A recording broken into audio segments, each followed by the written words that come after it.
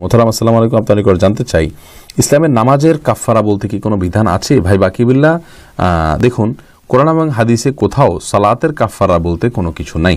আছে রোজার কথা, ফাফিদিয়াতু তাআম মিসকিন। আল্লাহ সুবহানাহু ওয়া তাআলা বলেছেন যে যারা রোজা রাখতে পারবে না শারীরিক অক্ষমতার কারণে, বার্ধক্যজনিত কারণে, তারা পরবর্তীতে ওই কয়দিনের জন্য তিনি রোজা রেখে দিতে পারবেন। এই রোজা রেখে দেওয়া তারা রোজার বিপরীতে ফিদিয়া দিতে পারবেন। ফিদিয়া মানেই হলো একটা রোজার জন্য একজন মিসকিনকে একটা করে কাফারা দিয়ে দেওয়া, রমজানের ফিদিয়া দিয়ে দেওয়া, রমজানের যে আমরা ফিতরা দিয়ে থাকি সেই ফিতরা দিয়ে দেওয়া, এটাই হলো ফিদিয়া, একদিনের খাবার দিয়ে দেওয়া। এটা রোজার ক্ষেত্রে আসছে। যদি কোনো মানুষ মারা যান, জীবদ্দশায় তিনি রোজা রেখে না যেতে পারেন, অসুস্থ ছিলেন কিন্তু পরবর্তীতে সুস্থ হয়ে রাখবেন, সে সুযোগ পান নাই, তাহলে তার পক্ষ থেকে ফিদিয়া দেওয়া হবে, তার সম্পত্তি থেকে বা ওয়ারিশা দিবেন।